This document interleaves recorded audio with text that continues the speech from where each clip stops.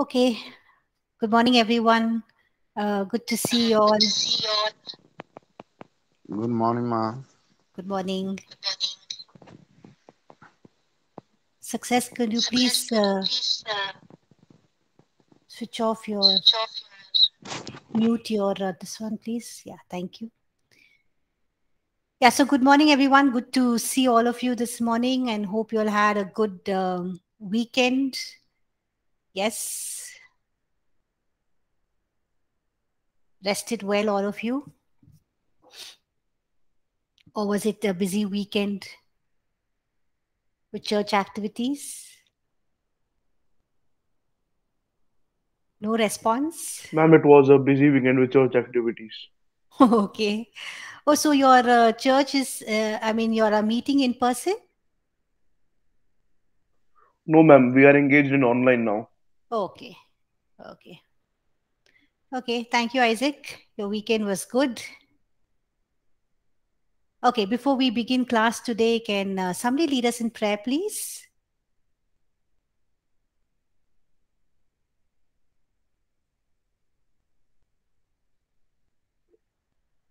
Yeah, go ahead. Father, we come to the throne of grace. Thank you for this day you have given us, Lord. This the fresh week, Lord, you have given us, Lord. As we are going to learn from your word, Lord, whatever we are going to learn from your word, Lord, let it should abide in our heart, Lord. Lord, give us your fear and knowledge, Lord. In Proverbs it is written, the fear of the Lord is the beginning of knowledge, Lord. Lord, we need your fear from through that fear we can understand this knowledge, Lord. Whatever you are giving to us, Lord, whatever you are teaching to us, Lord, it should be used for your kingdom expansion and to be and all glory be given to you, Lord. In Jesus' name we pray, amen. Amen. Thank you. Okay, so before we begin chapter 3 today, we'll just briefly do a quick recap of what we did last Monday. Anyone remembers what we looked at or what we studied last Monday?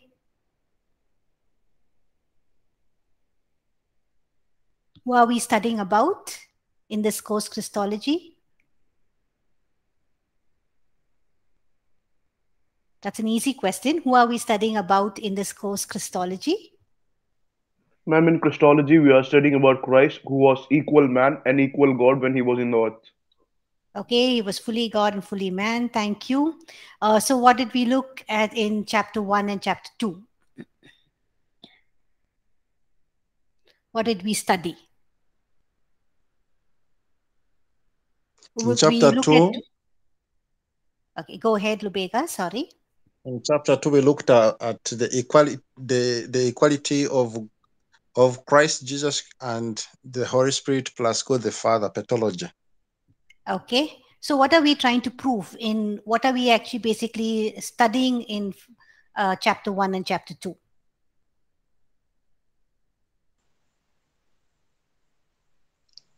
Yeah, in chapter 1, we are studying the pre-existence of Jesus Christ, according to the word of John 1:1.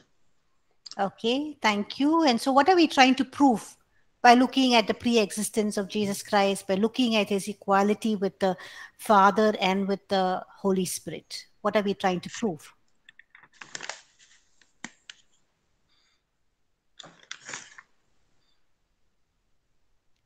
What are we trying to prove by looking at his pre-existence, Christ's pre-existence, and his equality with the Father and the Holy Spirit?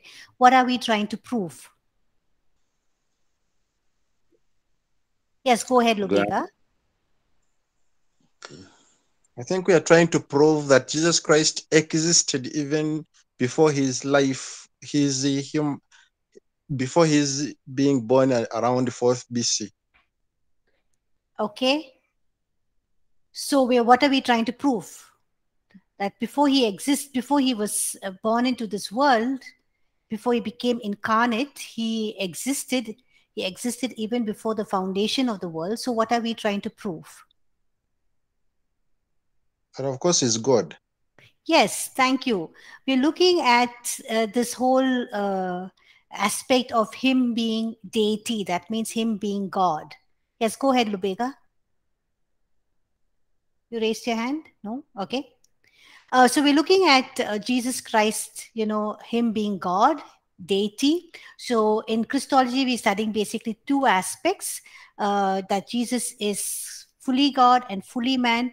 And we're looking at how, deity and humanity coexisted in perfect unity in the person of Jesus Christ. Okay. So we're establishing the fact that he is God, not just that he is man who came down to this earth and existed in a certain period of time when he was born and when he died. But we're looking at his pre-existence, and we're looking at the scripture verses that talk about his equality with the Father and with the Holy Spirit. And thus we are establishing the fact that Jesus is God, Jesus is deity, okay, that he is divine, that he is God. Okay, so that is what we looked at in chapters 1 and 2. We'll move on to chapter 3, where we look and study Jesus's role in creation. And by doing so, we'll see that Christ is the creator, which once again will prove or will be proof that he is deity, okay, or he is God. So we look at Christ's role in creation. Did Jesus have any role in creation? Yes, no?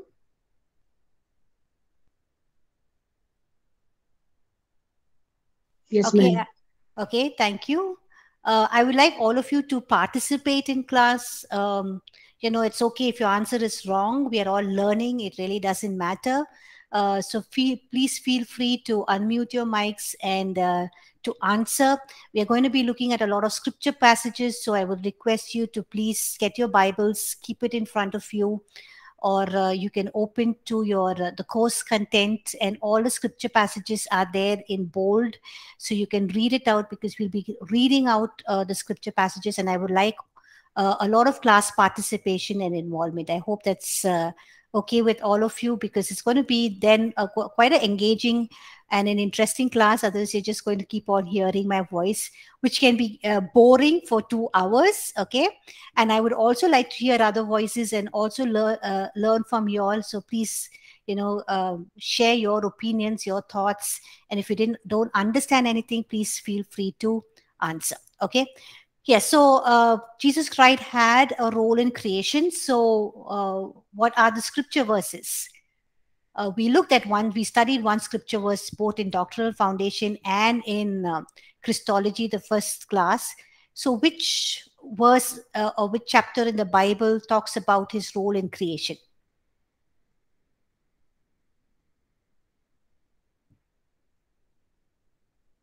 We studied this in John, the book of John. Chapter 1, verse 1 Yes. and 3. Thank and you. Colossians 1, 16 to 17.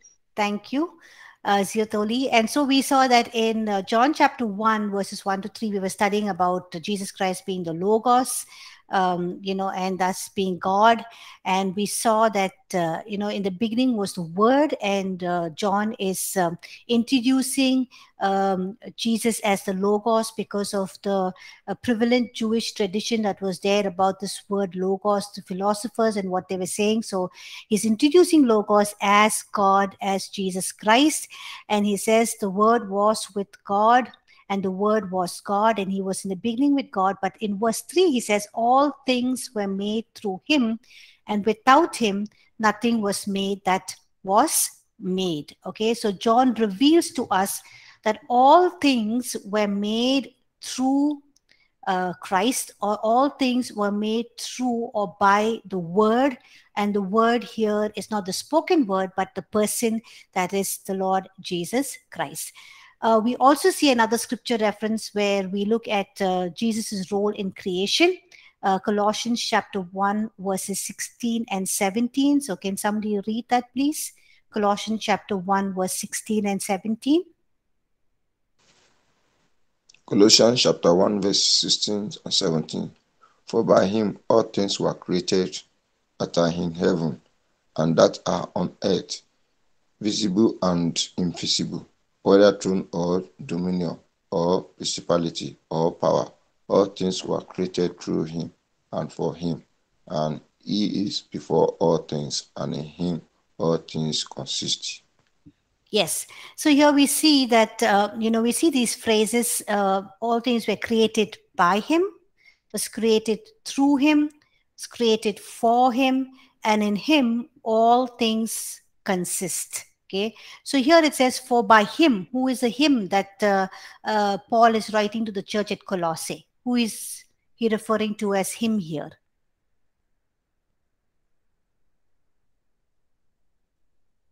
The person of Jesus. Yes, he's talking about Jesus Christ.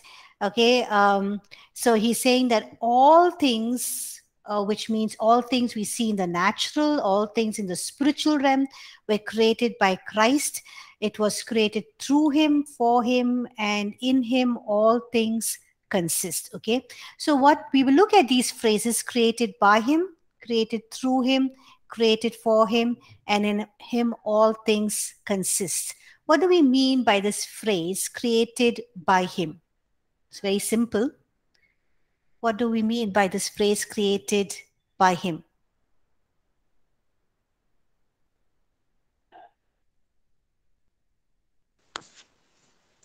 It means he is the creator. Thank you. It's very simple. It just says that, Jesus is the creator. So here Paul is stating the fact that, Jesus is the creator. And this is once again a proof of him being God, a proof of his deity. Okay, in Genesis chapter 1, verse 1, we see in the beginning God created the heavens and the earth. Okay, and because he created the heavens and earth, he is God, and also he is worthy to receive all our glory, honor, and power, as it's mentioned in Revelation chapter 4, verse 11. So, can somebody read Revelation chapter 4, verse 11, please?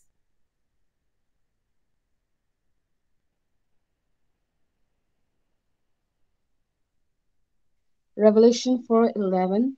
You are worthy, O Lord, to receive glory and honor and power, for you created all things, and by your will they exist and were created. Yes, thank you. So here we see that, God created all things, and by his will they all exist and were created, and hence he deserves all the glory, honor, praise, adoration, and the power, because he alone is worthy. So what do we mean by this phrase, everything was created by him? Means he is creator, which means he is God. Okay, so the next phrase we look at is everything is created through him. Okay, what do we mean by this phrase, everything is created through him?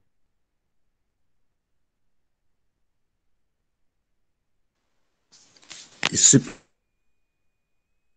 everything. Sorry?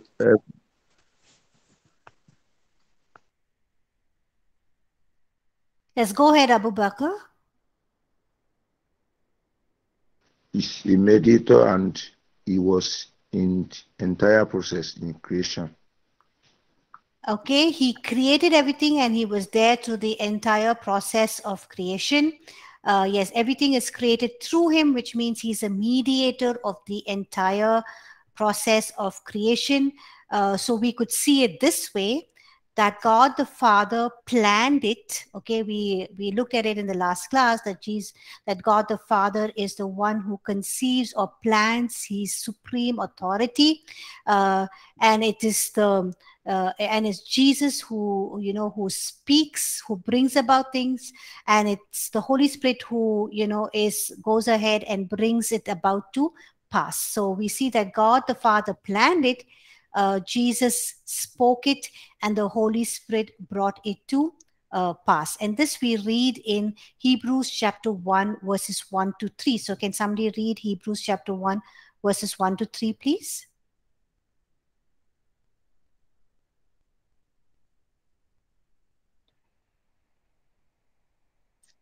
God, who at various times and in various ways spoke in time past to the fathers by the prophets, has in these last days spoken to us by his Son, whom he has appointed heir of all things, through whom also he made the worlds, who being the brightness of his glory, and the express image of his person, and upholding all things by the word of his power, when he had by himself purged our sins, sat down at the right hand of the Majesty on high. Thank you, Rosalind. So, here in Hebrews chapter 1, verse 2, it says that through him or through whom also he made the worlds, which means through whom, here the whom is Jesus. So, through Jesus also he made the worlds. And Hebrews 1 3 continues to say that Jesus is upholding all things by the word of his power. Okay, so we also looked at this fact that how in doctrinal foundation, when we talked about the power of God, we said that his word has power. Okay, his word is power. So when he speaks, whatever he declares, whatever he decreases, it is yes and amen. It goes forth and it accomplishes, it achieves the purpose and the reason for which it is sent out through the mouth of God. Okay, so here we see that in Hebrews chapter 1 verse 3 that Jesus Christ, the one who upholds all things. And how does he do it? Through the power of his word. Okay, the next phrase is everything is created for him, which means he's a reason for all of creation, and all of creation will therefore serve him. And the last phrase is in him all things consist. What does it mean by saying, when Paul says that in him all things consist? Any thoughts on that? In him all things consist. Ma'am, it means to me like he is the source and in him all thing is existing. Okay, thank you. He is the source and in him all things exist. Any other thoughts? I think Ma'am, he is everything life. in Without him, Yes, go ahead, Lubega. His life. I think he is life, and without him, nothing has life. Wonderful. Thank you. In him is life, and without him, nothing can exist, nothing can have life. Yes, go ahead, Rosalind. Ma'am, it means everything is in his control. Okay, everything is in his control. Thank you. Subhashis said he completes everything. Yes. So he's not only the source of creation, but he's somebody who also sustains creation. Okay, he's not only the giver of life, but in him all life exists, or in him everything moves and have their being, like we read in Acts chapter 17 verse 28. So one of you can read this verse from Acts chapter 17 verse 28, and someone else can read from First Corinthians chapter 8 verse 6. Acts For 17:28 and First Corinthians 8:6. Yes, go ahead. Acts Acts 17:28. Acts 17:28. For in him we live and move and have our being, as also some of your own poets have said, for we are also his offspring. Yes, so you look at the first bit or part of this verse in Acts chapter 17 verse 28. It says, for in him we live, move, and have our being. That means without Christ, we do not have our existence. We cannot exist, cannot be sustained. We do not have life. First Corinthians 8:6. 1 Corinthians 8:6. Yet for us there is one God, the Father, of whom are all things, and we for him, and one Lord Jesus Christ, through whom are all things, and through whom we live. Thank you. Here we look at the latter half of this verse where it says, Lord Jesus Christ, through whom are all things and through whom we live. So we have our life, our being, our existence, our sustenance in Jesus Christ. He's not only the source of creation, but he also sustains creation. And Hebrews chapter 1 verse 3 says that the entire universe is held together by the power of his word. We just read that. Hebrews chapter 1 verse 3 says, upholding all things by the word of his power. So God's word is powerful. When he speaks, it comes into existence, it takes its shape, it takes its form, it comes into being, it's accomplished. So that is why it's so important for us to know God's word, know the truths in God's word, so that when the devil, plants a lie, or tempts us, with twisting or turning the truth, like he did for Adam and Eve. Did God really say you shouldn't eat from this tree? If you eat from it, you will surely not die. So he tries to twist the truth. He tries to turn the truth. And so it's very important for us to be established in the truth of God's word. And also it's very important for us to know the promises in God's word. There are more than 3,000 promises in God's word. So if you want to live a life that is it's effective, powerful, a life that will help you overcome your challenges, the difficulties, difficult situations, then it's important for you to speak and declare God's word over every area of your life, whether it's your work, your family, your children, your spouse, your finances, whatever, your health. Just speak and declare God's word, because God's word is powerful. When you speak his word, God is not a liar. He will not never go back on his word. He will never go back on his promises. It will be fulfilled. It will be accomplished, and you will see, the supernatural in the natural when you declare God's word. Okay. So here we see that creation also reveals the glory of God. Okay, creation is like a painting, is like a picture that when we look at it, it just reveals the grandeur, the beauty, the perfection, the immense wisdom and knowledge and understanding of this great, big, mighty, and powerful God. Like the psalmist tells us in Psalm chapter 19, verse 1, that the heavens declare the glory of God, and the firmament shows his handiwork. So when you look at creation, of course, people have known God through creation. We also looked at, we studied Romans chapter 1, where it says, Paul says, those who do not believe in the existence of God cannot give an excuse, because creation, reveals the glory of God. It reveals the Godhead. It reveals the power of God. So men are without excuse. And what should be our attitude when we look at creation? Not just that, yeah, there is a creator. Yes, he created everything in perfection. So great, great God, awesome God, mighty God.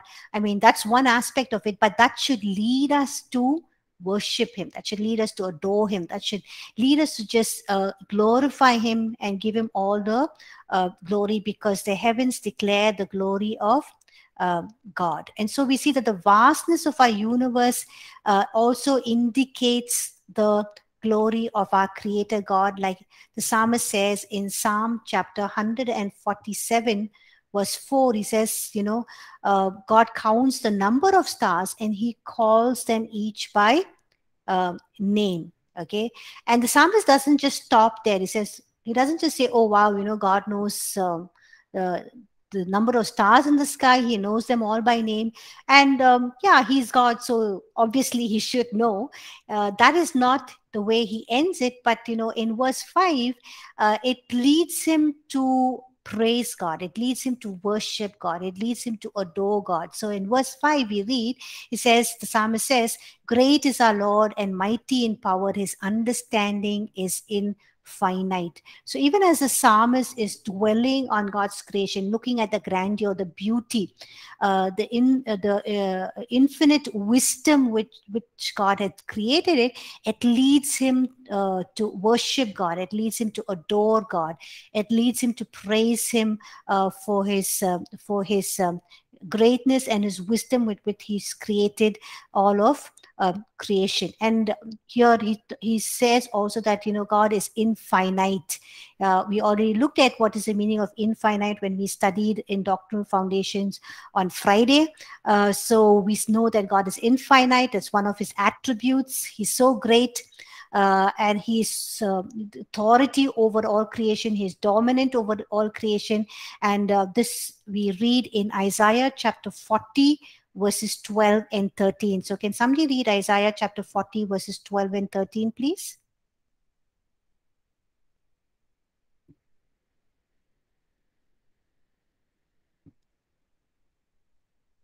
Isaiah chapter 40, verse 12 and 13. Who has measured the waters in the hollow of his hand, measured heaven with a span, and calculated the dust of the earth in a measure, weighed the mountains in scales and the hills in a balance? Who has directed the Spirit of the Lord, or as his counselor has taught him?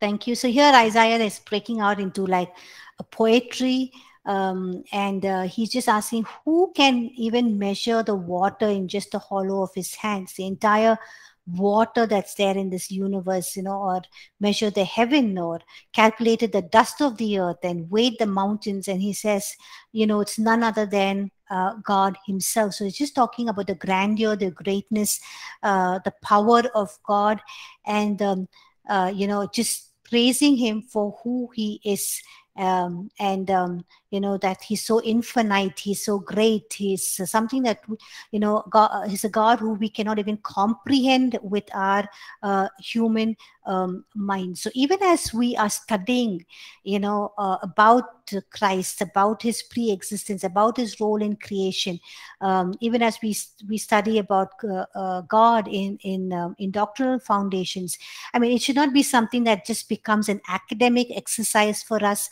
where we're just attending class, we're just receiving knowledge. But it's my prayer that that all of us, including me, will take time to consider, to read through, even as we are learning about God, his nature, his attributes, his names, his covenant names, his deity, his humanity. And as the psalmist says, in Psalms chapter 8, verses 3 and 4, when I consider your heavens, the work of your fingers, the moon and stars which you have ordained, let us also consider, let us look, let us ponder, let us meditate on God, his works, his nature. And even as we do that, as we consider who God is, as we look at his works, that he's the omnipotent creator, as we see in creation, as meditate on his nature, who he is and what he does, we will begin to see his glory. Okay, we'll be able to see his glory, who he is, what he has done.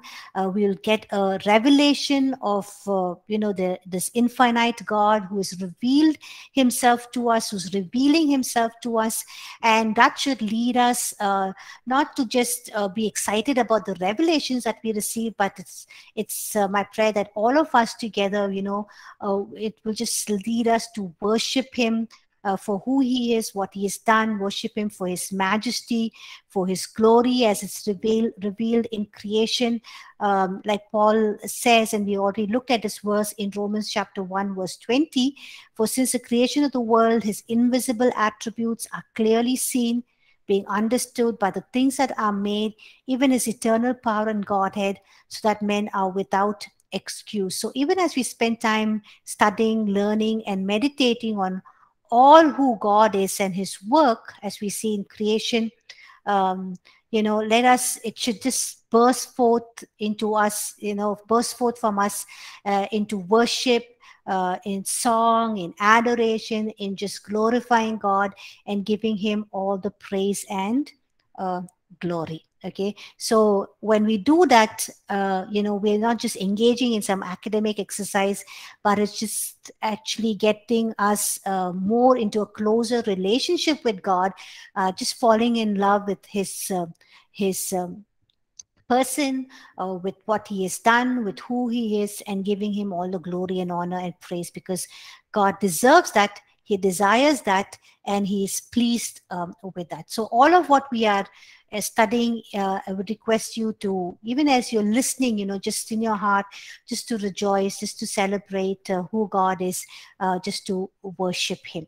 Okay, so this is chapter 3, where we looked at Jesus Christ, his role in creation, thus proving, that he is deity, that he is God, because all things were created by him, through him, created for him, and in him all things are sustained, all things have life. Without him, there is no life, there is no sustenance. We are just nothing. Okay, that is end of chapter 3. Anyone has any comments, any thoughts you want to share? Any doubts?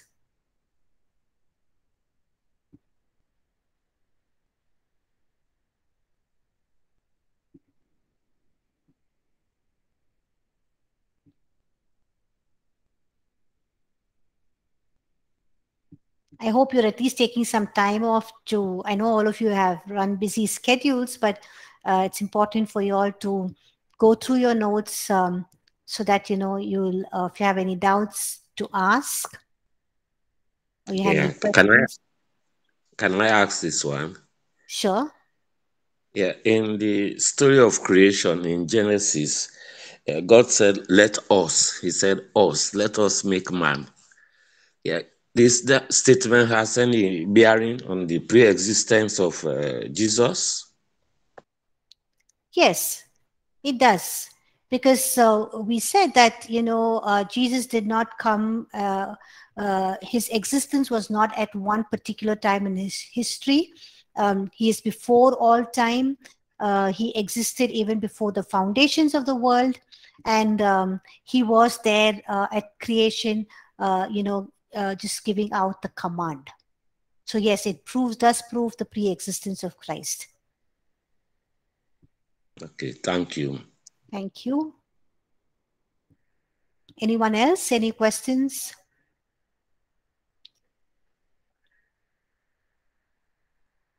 Anything that really stood out for you in these 3 chapters? Anything new that you learned?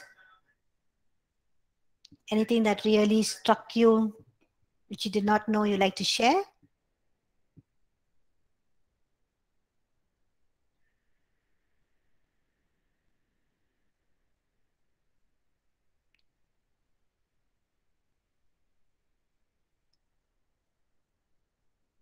No? Okay, if not, we'll move on. So in chapters 1 to 3, we basically studied about the deity of Jesus Christ, that we established the fact that Jesus is God by studying verses in the Bible which points to his pre-existence, to his equality with the Father and God the Father and God the Holy Spirit, and his role in creation. And hence we established the fact that Jesus is God. And now we'll move on to chapter 4. In chapter 4 and the subsequent chapters, we will examine the humanity of Christ. So we looked at his deity, that then we established the fact that he is God. Now we'll move on to see the humanity of Christ, that he is fully man as well. Okay, and that is what we look in chapter 4 and the subsequent chapters. Okay, so before we look at chapter 4, any questions, any doubts about the deity of Christ, that he is God?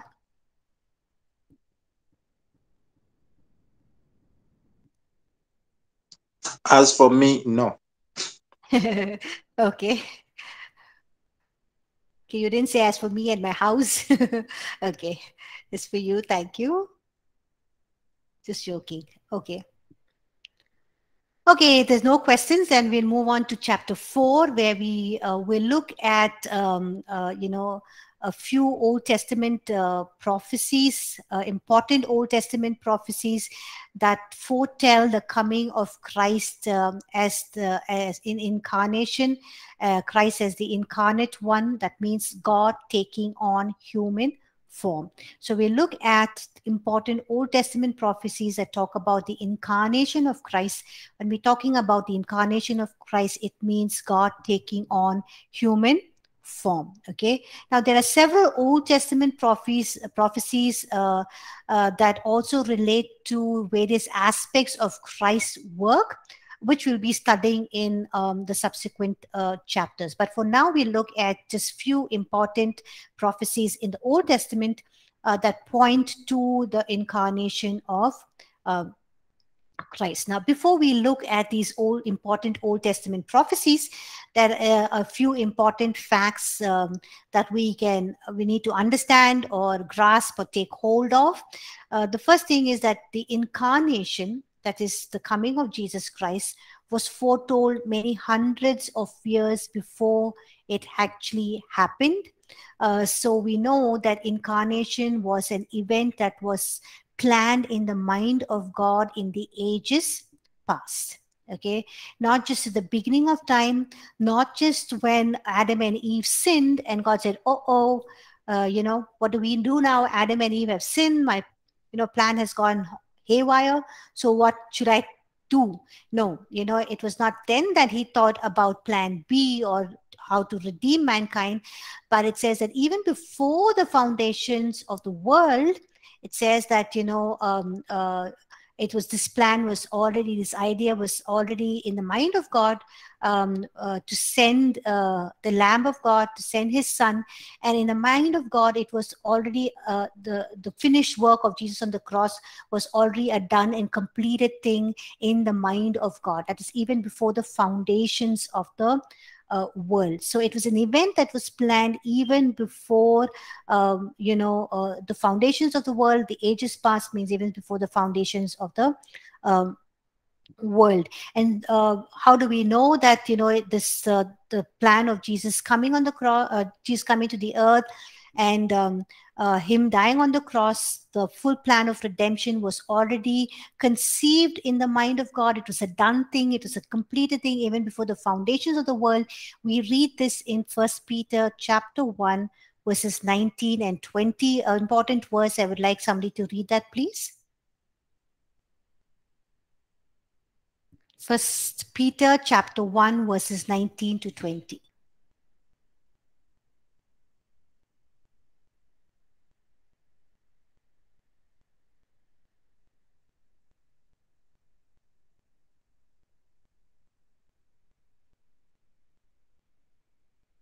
Anyone reading 1 Peter chapter 1, verse 19 and 20? Yes, ma'am. Thank you. But with the precious blood of Christ, as of a lamb without blemish and without spot, he indeed was foreordained before the foundation of the world, but was manifest in these last times for you.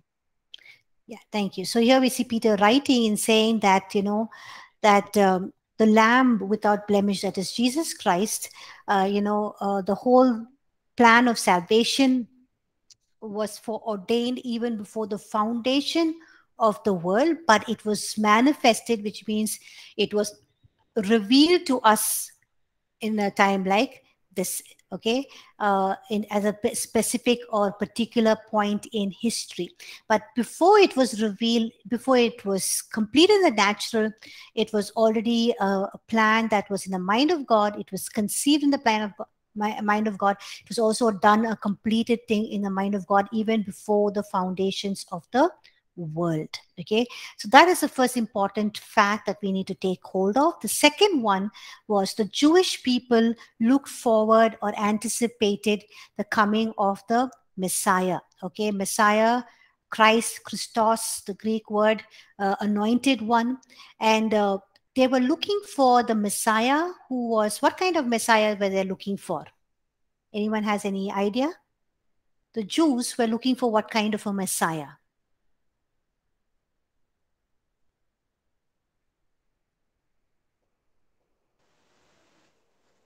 The Messiah that will rule over them in terms of government. Okay, they were looking for a Messiah who would be a triumphant king, who would come and deliver the Jewish people from slavery, from bondage, from those who were oppressing them. Basically, they were under the Roman rule. They were really fed up of the Roman rule, and they were looking for freedom, and they were anticipating or looking forward for this promised Messiah, and they were looking for this triumphant king.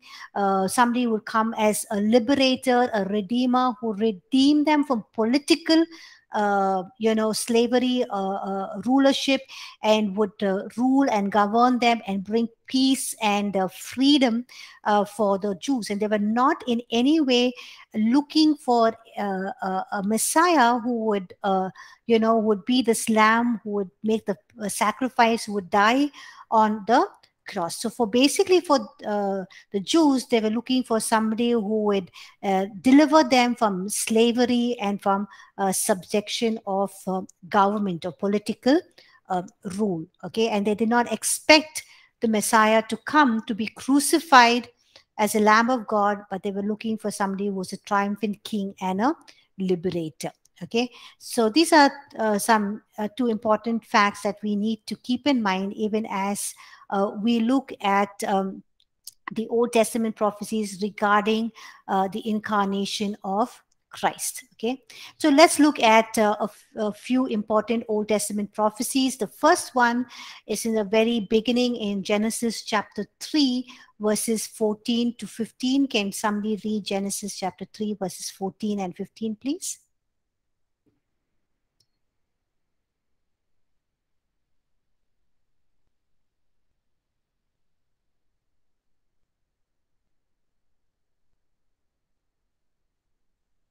Genesis Genesis. chapter 3 verse. Yeah, go ahead. I Go ahead, think Sally. Ziatoli can go Jennifer ahead. can. Yeah.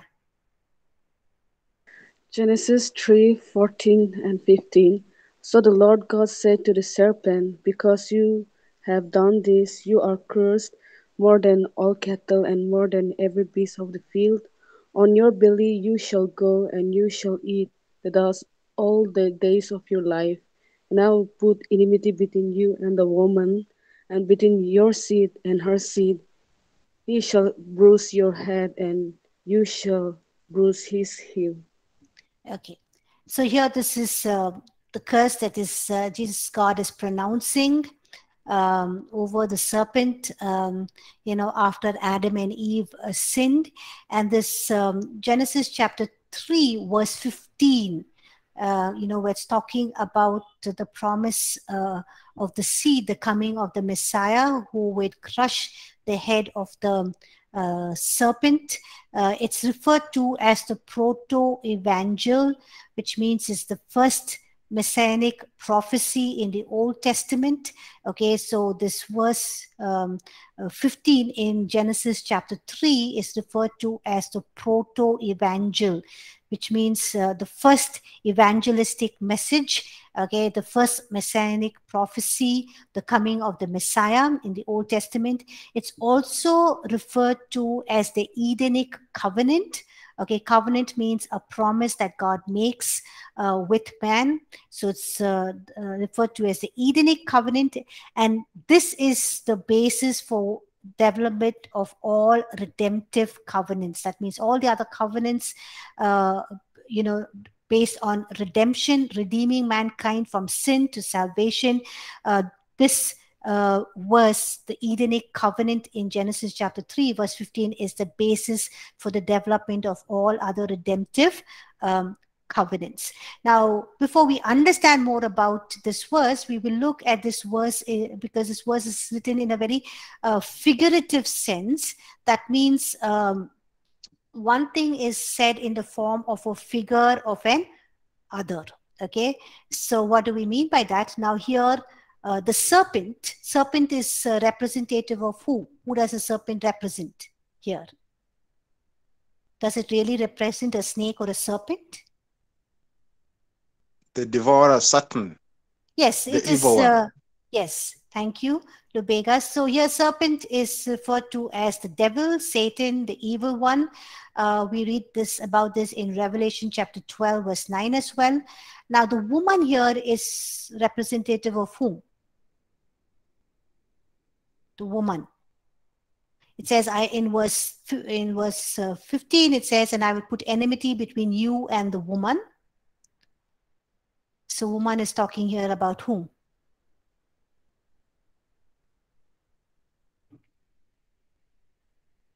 It basically means, yes, go ahead.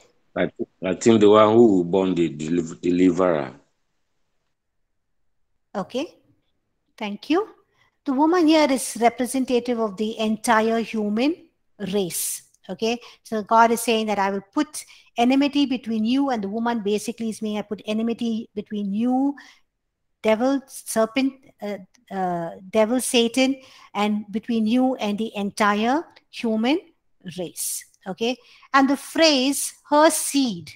Now, if you look at, I would like all of you to look at this verse 15 in Genesis chapter 3. There are two two times seed is mentioned here, right? In verse 15. Yes, no? Did you spot that? Yes, ma'am. Yes, okay. Now, what's the difference between the two seeds that are mentioned here in verse 15?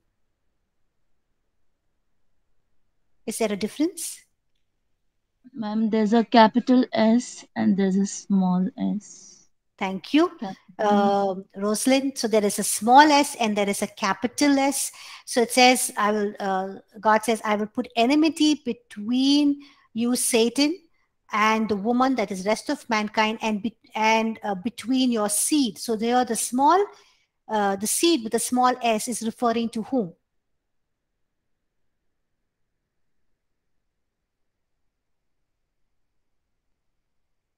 The followers of Satan. Followers of Satan. Thank you, Lubega. This, those very devils or the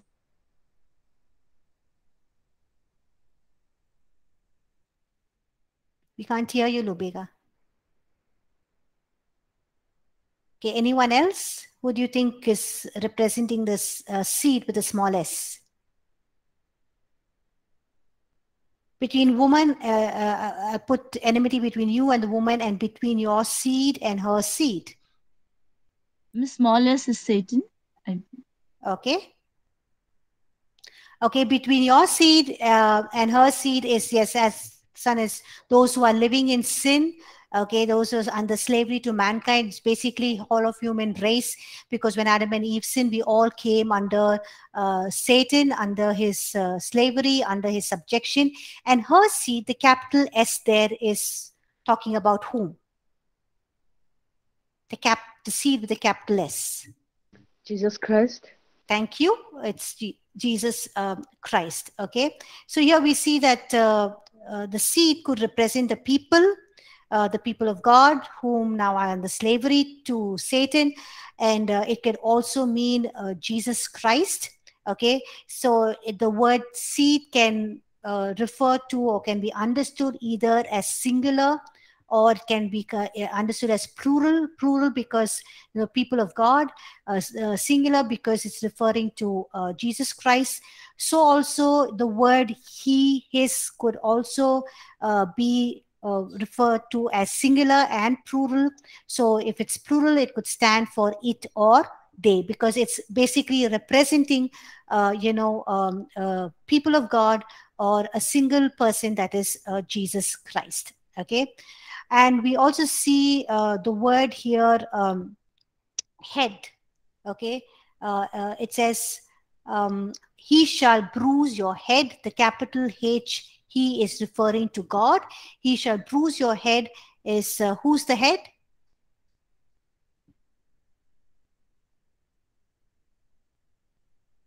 Head is not talking about head where the part of your human body. It's talking about the word head here in Hebrew is Rosh. The Hebrew word is Rosh, which means supreme, a leader, a chief, a prince. And so it's basically referring to Satan. Okay, so the term head here is basically referring to the Hebrew word Rosh, which means supreme, prince, leader, chief, and it's specifically referring to Satan. Okay, we'll stop here, we'll take a break, and then we'll join class again. Okay.